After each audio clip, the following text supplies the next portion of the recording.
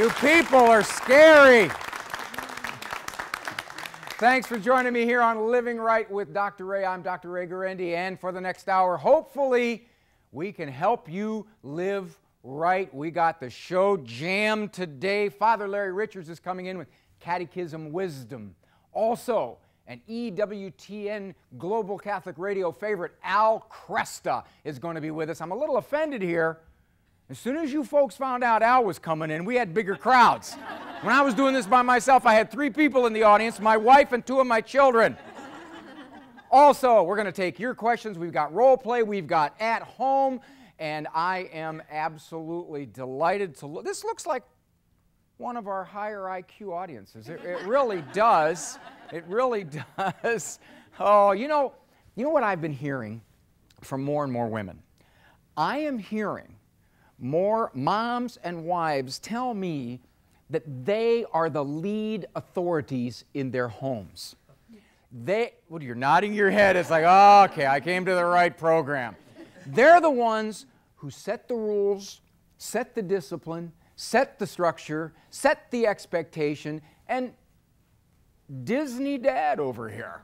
Mr. Good Time, Mr. Laid Back Oblivious, Mr. Honey, I was that way when I was a kid. I think I turned out pretty good. And the women are thinking, let's gather the relatives and vote.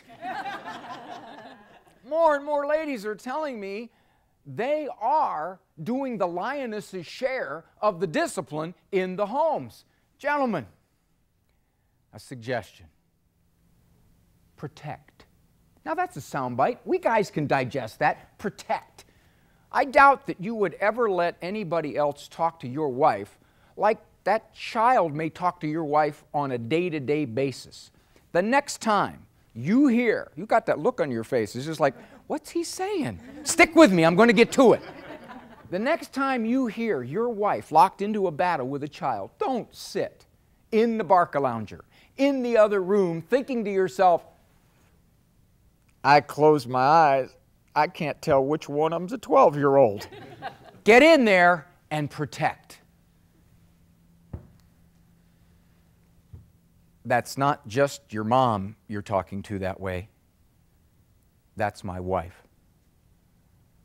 I'm going to find out what she wants me to do about this. Well, you can't protect. You got to get permission to protect first, okay? You could get hurt. If you keep laughing like that, this whole show is going to drag out. I'm going to find out what she wants me to do about this, and then I'm going to do more.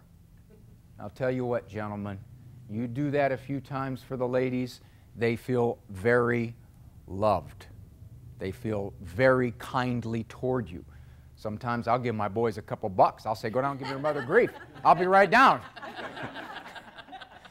Well, in our at-home segment, we have a little vignette that touches upon mom and dad structural family differences. Let's take a look at our Living Right cameras. Well, I think it was not unbeknownst. They knew we were there.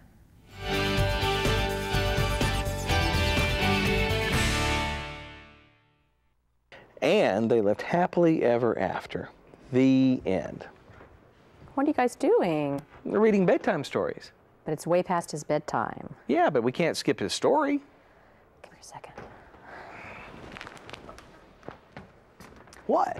If he gets off his schedule, he is just a nightmare the next day. Yeah, but we've got to do a story. If he's going to learn to read, we have to read every night. I understand that. I know that's important, but it's more important that he stick to his schedule. Yeah, but just missing his bedtime by a few minutes is no big deal. It adds up. By the end of the week, he is just miserable. Yeah, but if we expect him to learn to read, we have to have repetition. We have to do it every day. Then do it sooner. All right, well then we have to give him his bath sooner. Well, that...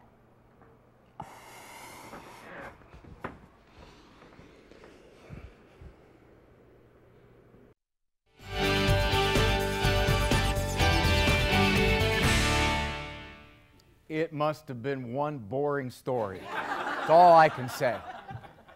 All right. I need someone to comment on this. What do you do Hold that up right here, young lady. like There that, you go. Dr. Ray? What do you do in a situation like that? Look, as I tell my boys, do what your mother tells you and you won't get hurt. I have been one to say that the person who carries the heaviest share of the parenting load on a day-to-day basis kind of has upper hand. You know, if mom has to deal with that little guy the next day, all day long, and dad is wherever he is, then I think he's wise to yield to mom. I know I do this all the time too. I'll come home, I'll want to, you know, my younger kids, my youngest daughter right now is 12, and I don't want to get slack in my parenting, but I think I have. The other night it was maybe half hour past her bedtime. It was like 3 a.m. And I said, honey, let's spend some quality time together, me and Liz. And she says, Ray, you don't have to deal with the kids. And she's right. She's right. So in this case right here with Dad, I think he would have been wise to say, all right, we'll read some other time. We can read when he's awake.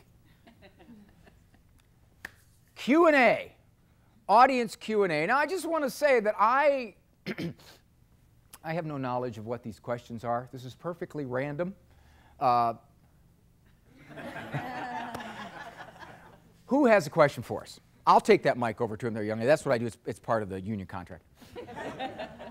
Sir, your name? Steve. Hi, Steve. Dr. Ray, I have 2 boys, one that's 4 and one that's 1.5. And during dinner time, our 4-year-old often doesn't want to eat. And my wife and I think it's very important that he eats? Have, yeah, well, that's real important. I can tell you're an experienced parent. Breathing, eating, those are big things. We feel that having a family dinner is very important, that we all sit down and eat at the same time. Sometimes it ends up just being a struggle because he gets distracted, he wants to play, and he doesn't want to sit and eat with the family. Is this your wife sitting next to you? I hate to say this to you. You got the 4-year-old who doesn't want to eat. Your husband's pretty slender. Have you thought about your cooking? Just a thought, okay? 150 years ago, your little 4-year-old would have been sitting at that farm table, and mom would have given him some kind of stone ground wheat bread with corn, and he's probably not going to go, how many nights in a row have we had stone ground wheat bread with corn? No, he's going to eat it. One of the byproducts that we are so well fed in this country is that we get pickier. And little kids just get pickier and pickier and pickier and pickier. Mom, I don't want that one. Why not? Because I just don't like the way it tastes. You ate it yesterday. I know, but it was a different color yesterday. I don't like the color. That's what's happening. I would suggest, don't be a short order cook, Mom. All right? Here is our food. Here are the things you're going to try. Don't sit there forever. They can be there until 6 o'clock at night from breakfast. Don't do that. Put a time limit on it. If he wants to eat later, the stuff is still in the refrigerator, or there's no snackies. Sometimes what happens, parents panic. You know, the kid is going to waste away. So what we do is we have, you see these carrots? They taste just like Twinkies. They do, they taste just like Twinkies. These carrots have cream filling in them. They really do. You can have some of those. Don't let it be a stressor. Simply have the food there. That's the food. He can try certain things. Yeah, he doesn't have to eat liver and onions. But certain things, end the meal, enough of that. Okay? All right, we got other questions here. Yes, ma'am, I'll get you the mic. Your name, please. My name is Barb. Hi, Barb. And having adult grown children with families, I'd like to know the best approach to take with the one group that we never hear from. When you say never, what's never? Well, if we call and talk or invite, then we communicate, but their lives seem so hectic and so busy that even when you call, you're getting them on the run or on the fly, and there's they won't minimal, talk to me either. minimal I've talked conversation. To them a number of times. Do you keep pushing it? Do you wait till you hear from them? Which I wanted to send an email yesterday that said, we are still alive. Oh, don't. I know you might want to say that. Oh, you know, they come over and you say, oh, and your name is? Right. Couple of things. First of all, you got to be careful about taking it personally.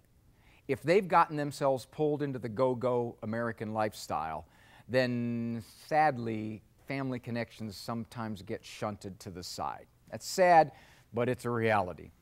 Try not to take it personal if it's not personal. Now, if there's hostility going on, some kind of bad family dynamic, yeah, then you could take it personal because you got other things to work through. But if it's just, Mom, we're so busy, like Cats in the Cradle song, you know, from Harry Chapin, you know, we'll get together then, Mom, you know, we'll have a good time then. Try not to take it personal. You're going to be the big person here. You're going to be the one who periodically makes the contacts, who still invites to Christmas Eve, who sends the birthday cards, who sends the little Bible on confirmation day. You're going to be the one who does that. You're going to be the grown-up.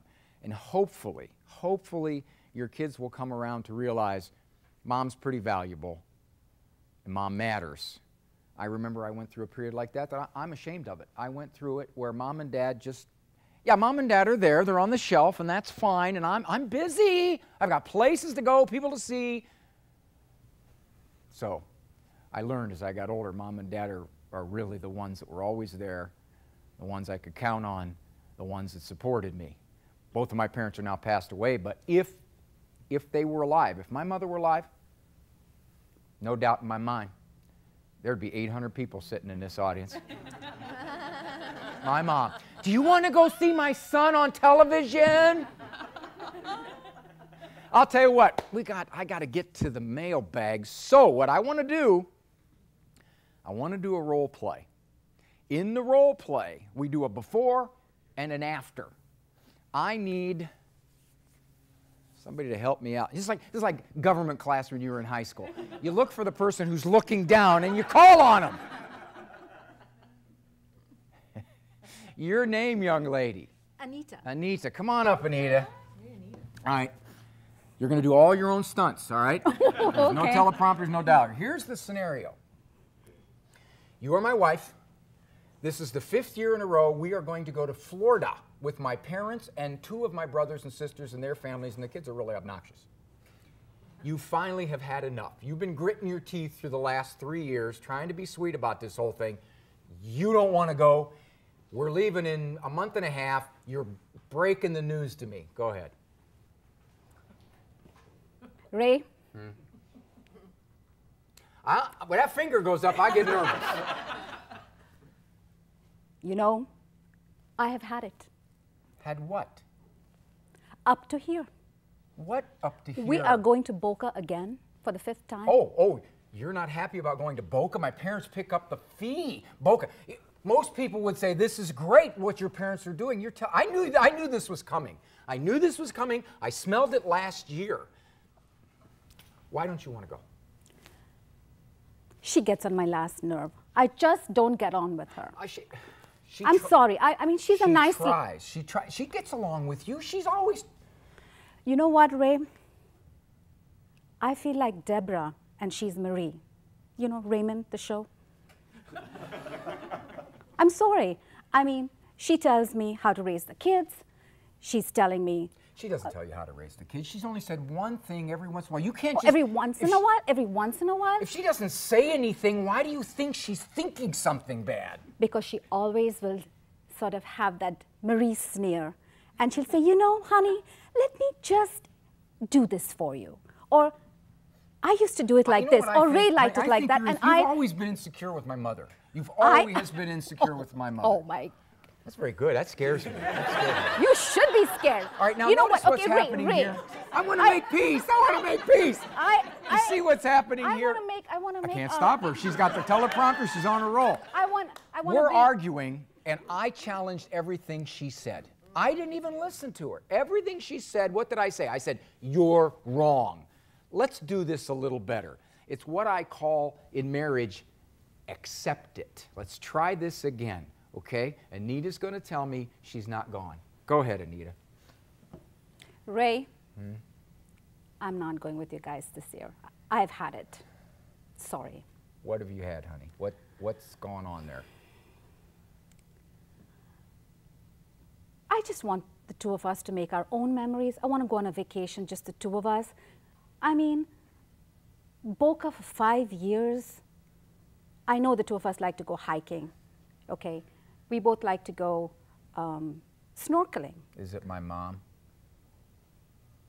I mean, I know she can be tough. I know she can be real tough. And I'll tell you, I got to admire the way you handle her. You really do. She'd send most people over the edge. You know, I know that. And you finally hit your limit. I mean, is it over? No chance, no way, no how? No, just this time. I'd like just the two of us to go together so we can make our memories. So we can set something for the kids to, you know, think about and to emulate. I want it to be like when we were dating. I can see that, honey. I can see Is that so bad? No, it's not so bad at all. We just got to figure out how to gently get out of this because they've been so used to us going. I know. And I don't want them to take it personal. I don't want to create a family. See what's happening? She told me, she basically told me, and I accepted it. I don't agree with her. I'm still trying to figure out how to get her to go, but I didn't immediately start challenging her. Right away quick in saying, you don't know what you're talking about, you're clueless, you need to get a life and get along with my mother. I didn't do that, okay? Thanks, Anita. Thank you so much. You're wonderful. I'll tell you what. I just want to say one thing. If I was married to her, I'd be scared. You see this kind of stuff and then this kind of stuff? I almost felt like she was going to go, and your little dog, too. Let's see what we got here for the person bag.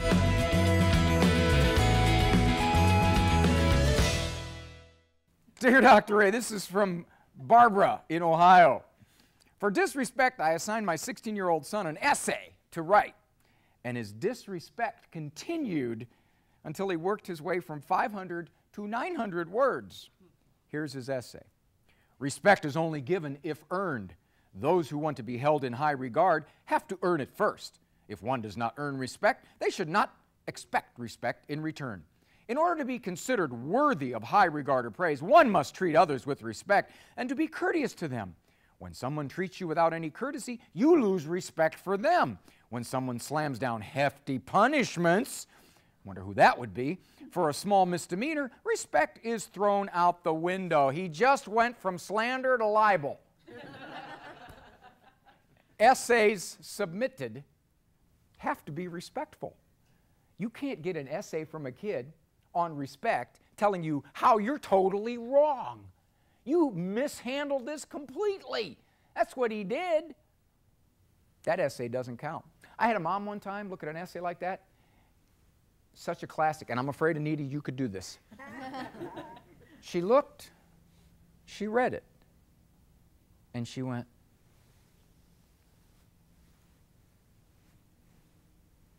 from a 500-word essay to 500 pieces of paper. She basically said, you need to do this over. This is not an essay on your own responsibility. Don't let him go from slander to libel.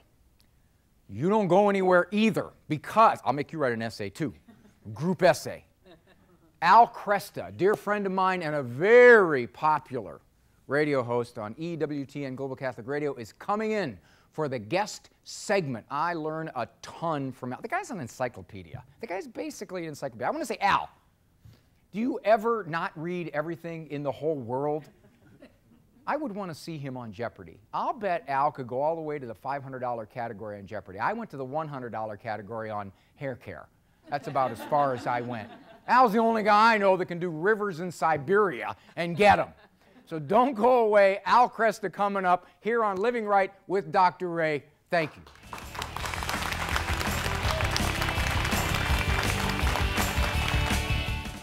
If they aren't going to discipline me now, when I get older, no one's going to discipline me.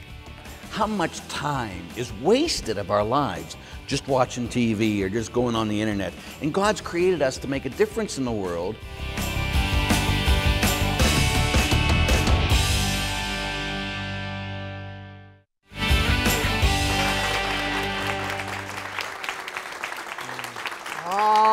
You folks just got to get out more. Welcome back to Living Right with Dr. Ray. My guest, Al Kresta, a dear friend and a very popular EWTN Global Catholic Radio host, Kresta in the afternoon. And I know, between you and I, Al, I know you do it in the afternoon because you just can't get up in the morning. That's pretty much, that's true. For you, it's all about commitment. Yeah, that's right. You have to tell the folks how we first met. Oh.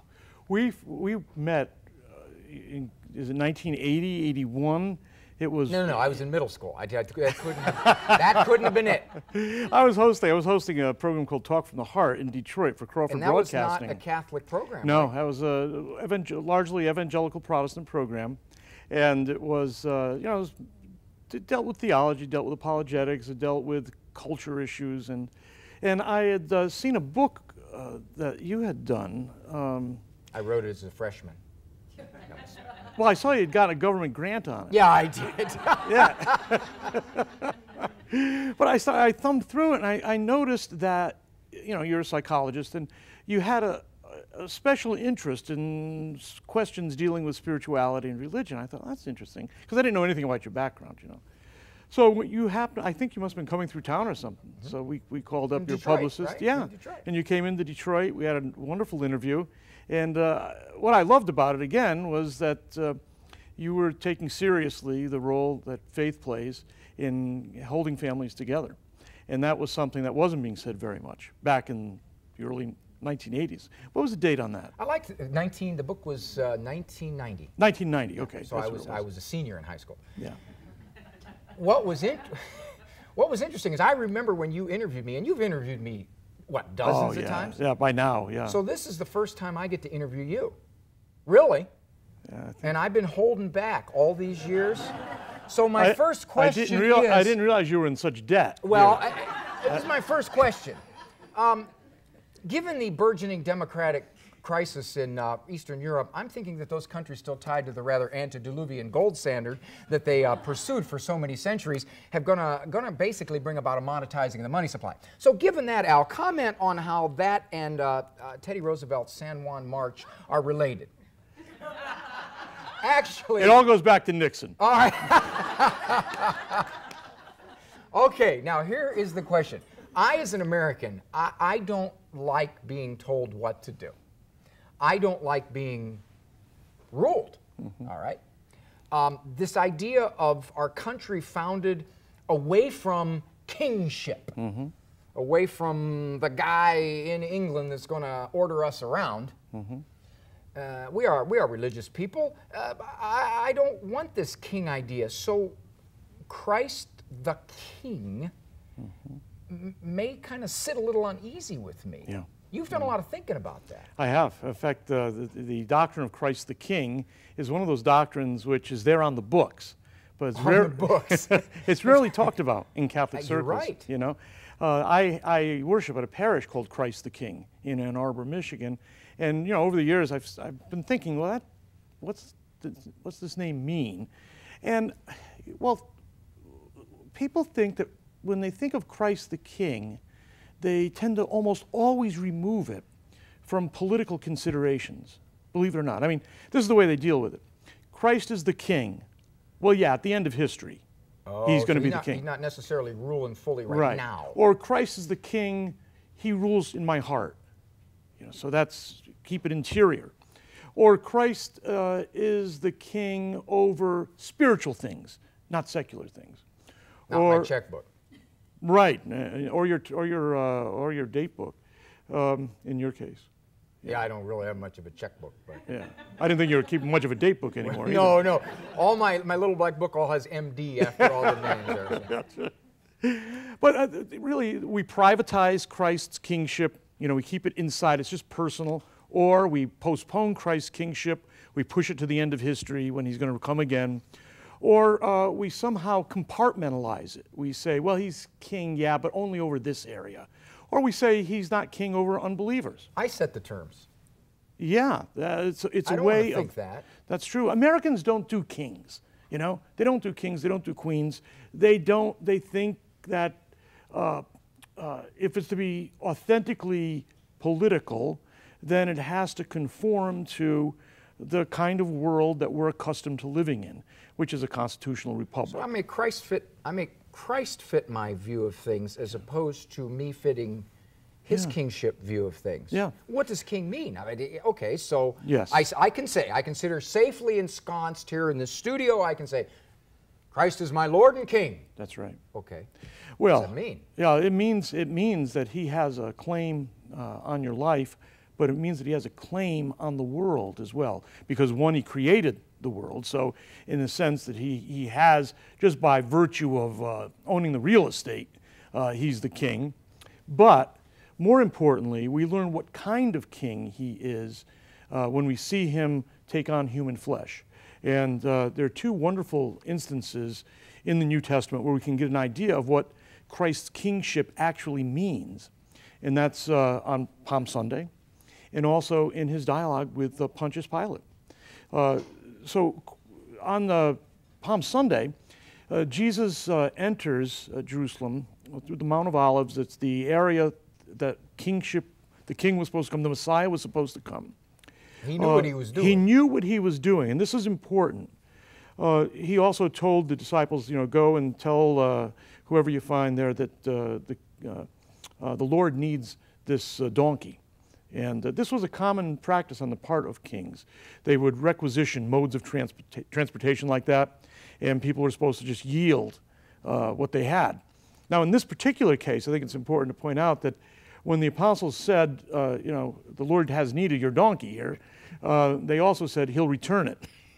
Oh, was that? Yes. What's the significance of that? Well, kings, if you remember in 2 Samuel, when Samuel warned Israel about the kind of king that they would get, they wanted a king so they could be like the other nations. Your king will come gentle, riding on yes, the foal. well, that's in Zechariah, but in this one in Samuel, we're told that the king would conscript people in the military service, he would tax them, he would rule over them, he would lord it over them. A political kind of king. Yes.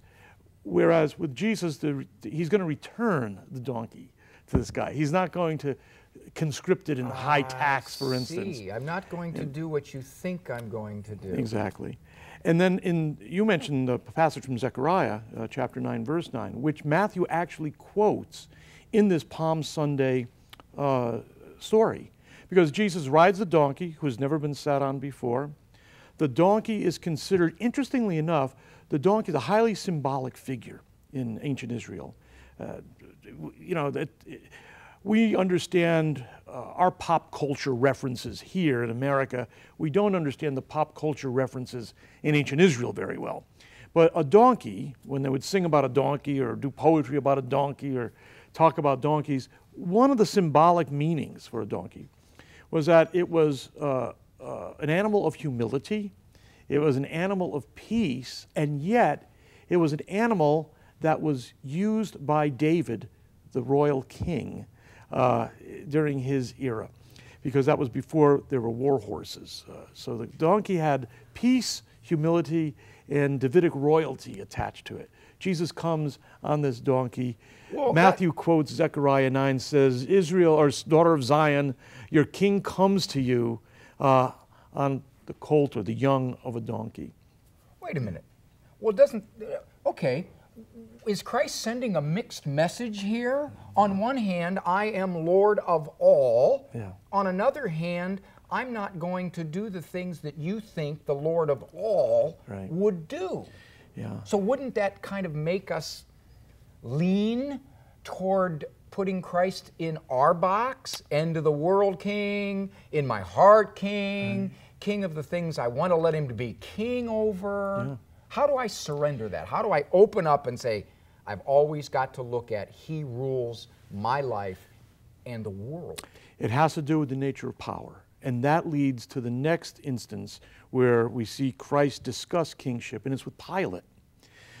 So he's brought before Pilate, and Pilate says, they say that you're a king. And Jesus says, well, so do you believe that?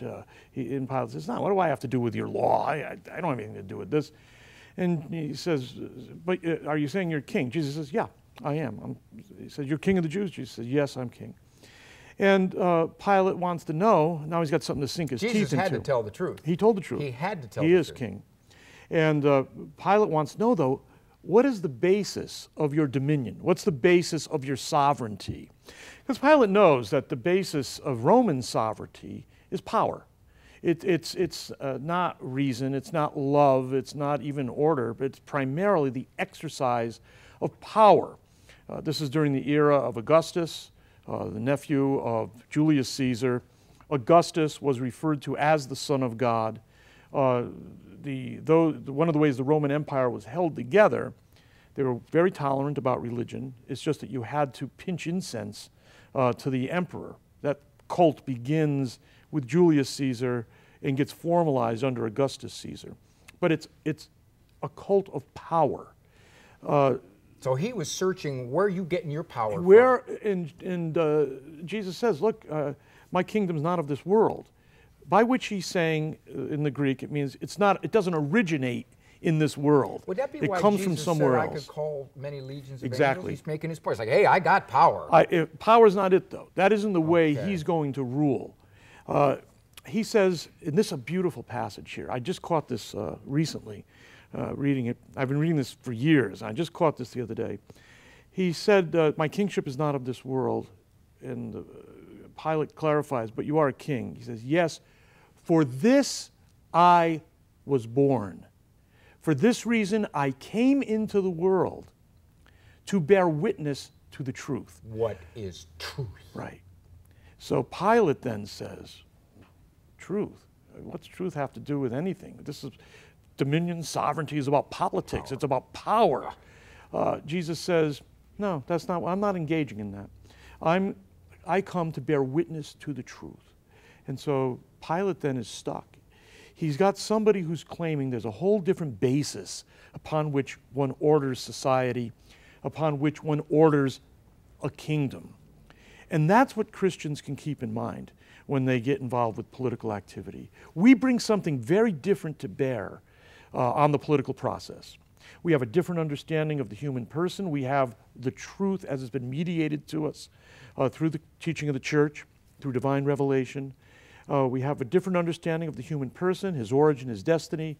We have a different understanding of what the nature of the kingdom is, the kind of world that God wants.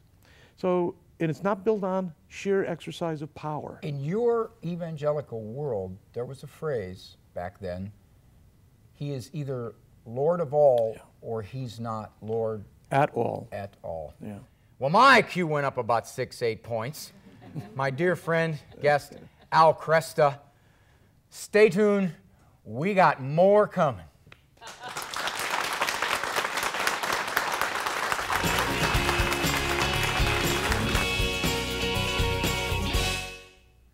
Well, we psychologists deal in reality. I'm a clinical psychologist. Sometimes people will say, are you a real doctor? Oh, not a real doctor, but we do have a real child psychologist here today, Dr. John. Why can't they just allow that if you get disrespectful or you torment a sibling or you don't be where you say you're going to be, why can't they just go, oh, he'll outgrow it. He's going to grow up someday. Just let it go. Don't cause any trouble. Well, if they aren't going to discipline me now, when I get older, no one's going to discipline me, and I just won't, let's say, get the job, get the raise. So you get disciplined hard by the world. Yep. What's your main way of getting in trouble? Well, sometimes I like to keep it going see how long I can get it going till I get them to say something. You just push. Yeah. Argue. Nag. Negotiate. Persuade. Argue. Who shuts you down, mom or dad? My dad. How does he do it? Gets that look, the tone saying, if you go any farther, you're going to get in trouble. All right. So it is the demeanor. I mean it. It's over, John. He doesn't have to say that, but you smell it. You've lived with him all these years. You know how he does this. Mm-hmm. Which parent is the easiest one for you to get to change his or her mind? Are you going to beat this out one after? Well, with this, hey, you have my word. This won't make the air. Okay. My mom. Okay. How do you do it? Is she's the one who'll stand toe to toe and argue longer? I I can persuade her easier. Is that because she's just a more fair-minded person who sees it partly through the eyes of a young 15-year-old man, or is it because your dad is just a pillar who won't budge? Kind of sees it through how I see it. Oh, isn't that sweet? Gosh, you must love her more. No. No? But she's nicer. So? You're not going to say anything incriminating without your attorney here, are you, John? I understand. No, he's on his way. All right. He's going to be here in a few minutes, huh? Do you have to do more chores than any kids you know? I don't have to do more than most. I do about average, not more than everybody else. Make your bed every 4 days, throw a towel over the towel rack every week and a half, and pick up a shoe before the mold in it sets the fire alarm off. Pretty much. Well, sometimes I wait till after, but I try to get it before. That's very nice of you.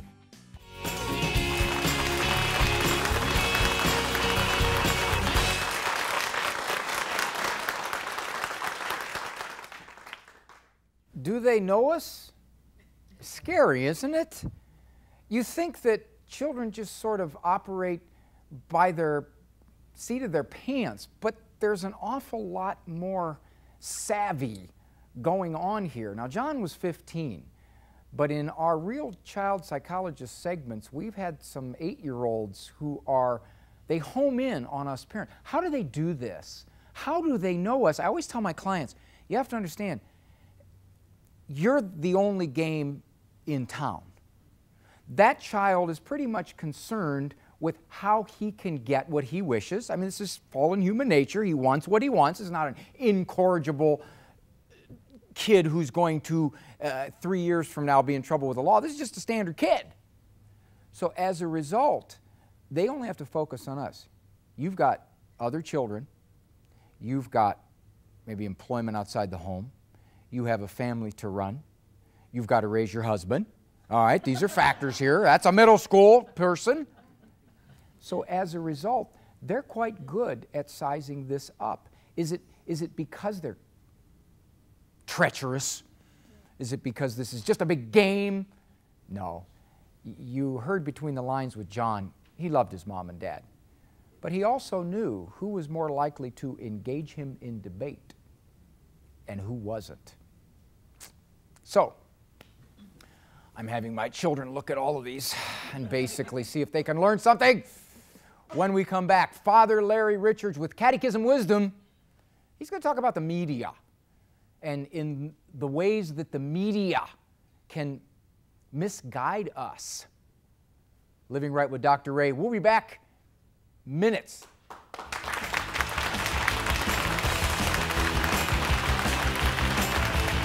And the deepest need in everyone's heart is to be loved and have relationships. And those TV and all the other stuff rob us of our relationships and that connection. Let the siblings work out their own problems. Don't interfere. Don't play referee. This is dumb.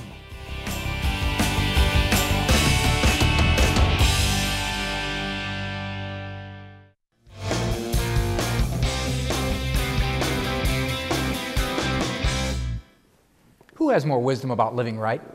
The Catholic Church, as founded by Jesus Christ some 2,000 years ago, or modern society with its trendy notions ever shifting on sand, spearheaded oftentimes by modern psychology. With me here on Catechism Wisdom, as always, Father Larry Richards, pastor of St. Joseph Church, Bread of Life Community in Erie, Pennsylvania, and a very well-traveled and well-trod speaker. Just like Menorah, I'm everywhere. Everywhere. Exactly. Mm-hmm. I'd like to quote from the Catechism of the Catholic Church, section 2496. The means of social communication, especially mass media, can give rise to a certain passivity among users, making them less than vigilant consumers of what is said or shown. Users should practice moderation and discipline in their approach to the mass media. That is especially true of this Right now? Yes. Moderation? Moderation. Moderation. What is wrong? Some people say, I got to get rid of my TV. Maybe, in some folks, I don't have a computer. Mm-hmm. Is that wrong, Father? Is that stuff bad? It could be. Anything that it alters our reality. Sometimes people just go onto the internet, just sit there and, they get lazy and they spend their whole day just going through the TV set, drawing with their mouths, and this is their reality. You've seen me. Yeah, I wasn't going to say anything, but that's exactly the point. And God wants us to be engaged with life, engaged with others. And sometimes when we're just on these other media outlets, we just be engaged with a box. We become engaged with a screen instead of engaged with people. Now, you could say, well, there's other people on the other side of that. Sometimes. They don't talk to me. Yeah, they're not going to me. If they do, you have a problem. Well, but the reality is that we have to go and say, God's calling us to so much more. And think about how much time is wasted of our lives just watching TV or just going on the internet. And God's created us to make a difference in the world. And so often, too many people, it's just watching TV. And then sometimes they listen to the wrong things. They think that what they're seeing on a TV show or something is reality. And a lot of times it has nothing to do with reality. On Thanksgiving, when the guys get together after we eat, they go watch the football game. Some years ago, I decided I'm going to not do that. I want to sit around the table and talk. Now, the only ones around the table are the women. I was just going to say. And after a while, I do get a little tired of talking about mini prints and bed and breakfasts. And how you need to point well. Yes. I want to talk about tire irons and tanks and battleships. But I cannot tell you how much better I felt interacting with real people. The Catechism says, don't take this to excess, but I always thought that the best, most talented people in the world are grabbed up to make me watch that. Absolutely. And the deepest need in everyone's heart is to be loved and have relationships. And those TV and all the other stuff rob us of our relationships and that connection. That's why so many people today are so lonely, because they don't have real people to interconnect with. And they're trying to think, again, it comes to the lie of the box, that if I sit there and watch TV and I see these things, or I go on the internet, that I'm going to connect. And it's just so often an artificial connectingness, and that's why we're still lonely inside. That God made us need each other on purpose. That He made us need each other, that we come and we get mostly who we are, the best who we are, is when we interact and have relationships with others. I'm going to ask you if you're familiar with this, and I don't know why I'm doing this, because you haven't been familiar with any of these things that I've asked you about. I know. Sorry. They've done studies of people who have watched 3 or more hours of TV. Their whole view of life is shifted away from the real. No. I know. And a lot of times parents will say, well, there's no violence, there's no nasty language, there's no sex, drugs, and rock and roll. Yeah, but it shifts the way your kid sees life. He starts to view ideas and notions that are trendy, according to the people who designed the scripts, but in fact are diametrically opposed to God's ideas and ways. I think we have to always encounter what is real, not what people perceive as real. And every time we watch TV, it's a perception of reality. That the best thing for all of us is have an encounter with what's real with the people around us. But that also goes to our encounter with God. That God is real, and we have to have this encounter with Him. We just don't go through the motions. We just don't watch a TV show or listen to other people. If that's all we're doing is listening and watching someone else tell us about God, even if it's this program today, it's not enough. God's saying, I want you to interact with me. I want a real relationship. What channel is He on? Yeah, it's not on this one. But the reality is, yeah, of course, this is EWTN. God is on this channel. Yeah, but God is taking us much, much deeper, and He wants us to go deeper into our relationship and our encounter with Him. The culture says, if it's there, it's okay. If it's technologically abounding, take it in. The Catechism says, not only moderation, but really hypervigilance, not just for adults, but with children. Mass media can bring us closer to God. It can be one component. But if we allow it to rule us the way it wants, there's a pretty good chance it'll pull us away from God.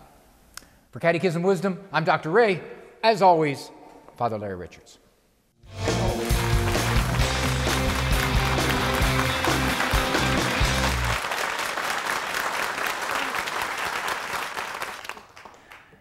In psychology, we always struggled with what can you study? How do you design a study?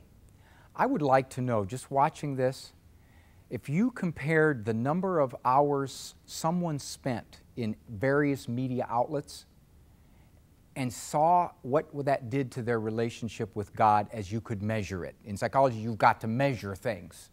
So as a result, would they pray less? Would they miss Mass? Would they have more lingering ill will toward people? I'd really like to know that. Now, thankfully, I'm far out of school and I don't have to worry about designing that. But maybe somebody out there would like to design it. I've talked enough. I want to hear what you have to say about this segment. What did it spur for you? Anyone? Sir, would you stand up? Your name, sir? Richard. Richard. Richard, I'm standing on a riser and you're taller than me.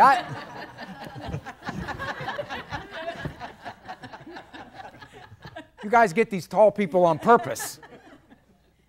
Yes, Richard. My wife and I deliberately limit some of the electronic media that comes in our house.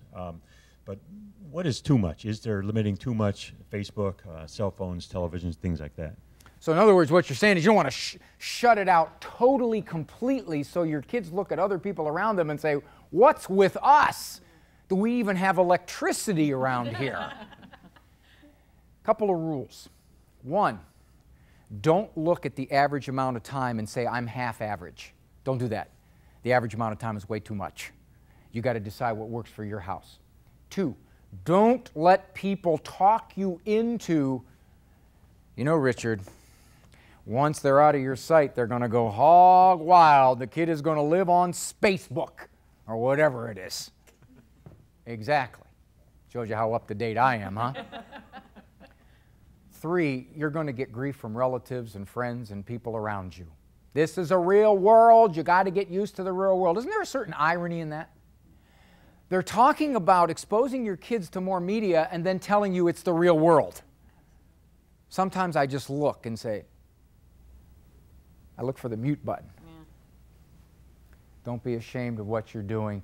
Recognize it's got to be really screened and supervised. Just play reruns of this over and over in their bedroom. One more question. Yes, ma'am. Would you stand up there, dear? And your name? Sue. Hi, Sue. Okay, you have the media. Yes. Now, you're raising your children and you're protecting them from the inappropriate media. Trying. But then they go out and play with all their friends. And their friends don't shelter them. They let them watch anything and everything. Yes. And sometimes they do inappropriate things or say inappropriate things. Good stuff. One of the most common things that comes to my attention is parents saying to me, I can't believe what they downloaded on the internet over at his friend's house. I can't believe the woman who I see in Mass regularly picked out that video for my 9-year-old and her 10-year-old. You can't assume that people are on the same moral page that you are. You just can't. Those days are gone. You have to know exactly what those folks are going to expose their kid and your kid to. I always tell parents, when you think you know someone's tastes in media, think harder. You can't screen it all out, Sue, and there will be times when your kid bumps into it. However, most parents assume that other parents are going to exhibit good judgment regarding this stuff. That's not a good assumption. Okay? Speaking of not a good assumption, there's a lot of advice out there, a lot, telling parents how to be parents. Some of it's pretty good. Some of it's worth ignoring.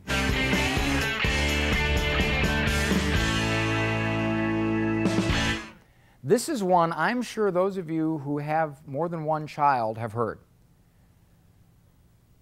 Let the siblings work out their own problems. Don't interfere. Don't play referee.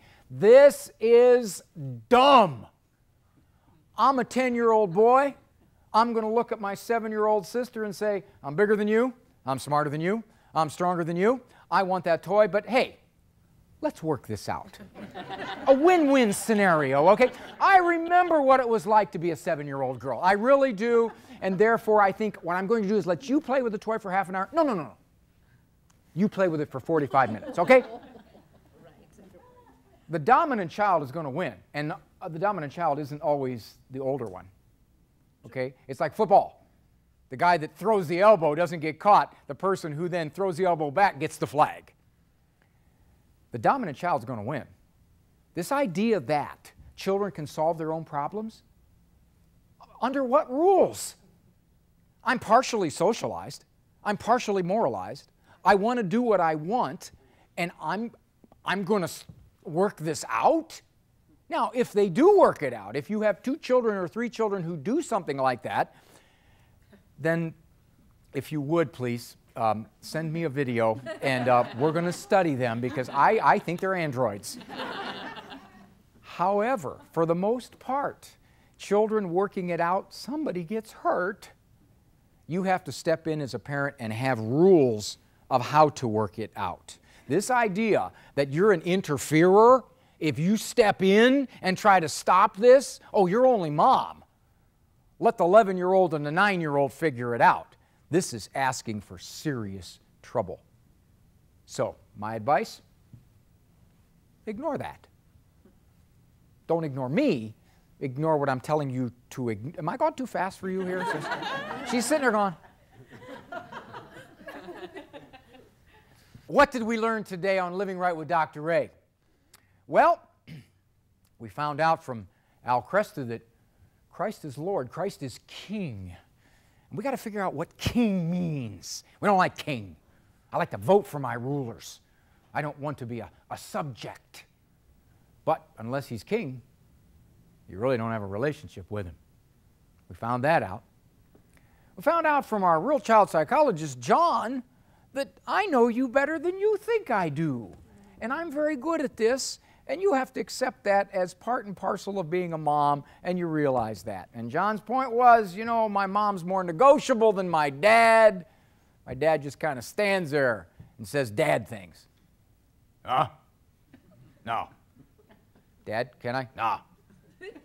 It's my dad's vocabulary. Dad, can I go? No. Okay. I didn't think he knew verbs. What else did we find out? Well, we found out the gentlemen, protect your wives. Do not allow that woman to be mistreated by a child. Don't say to yourself, well, she needs to have her own authority. She needs to stand up to that child and show that child who the parent is. Look, that's why we got a team here. I tell my clients, build on each other's strengths. If one of you is a better disciplinarian, well then good. Support the one who's more negotiable, the one who's more permissive, the one who's more lenient. Give him or her some help. And she's looking at me like, I don't need any help. My husband's the one who needs help. It has been a delight. Thank you so much for joining us on Living Right with Dr. Ray. I'm Dr. Ray Guarendi. Until next time, walk with God, and you got kids, hold them tight by the hand.